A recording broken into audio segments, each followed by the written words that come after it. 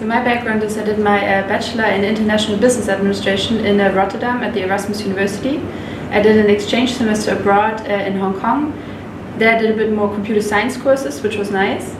And I don't really have any work experience, so I went here onto graduate study right from undergraduate, and I only have some internships and side jobs. Well, actually what attracted me to apply to LSE was its reputation, for sure.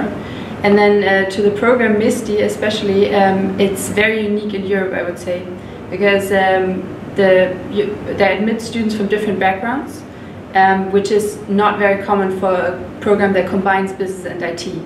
So it's very unique, and also the professors are really good. So that was the reason as well. The highlight of the program have definitely been the people.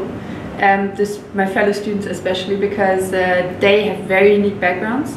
They all bring a different perspective to the table, and it's very interesting to have discussions with them, and they're also really nice. So there's a really helpful atmosphere, which I really enjoy.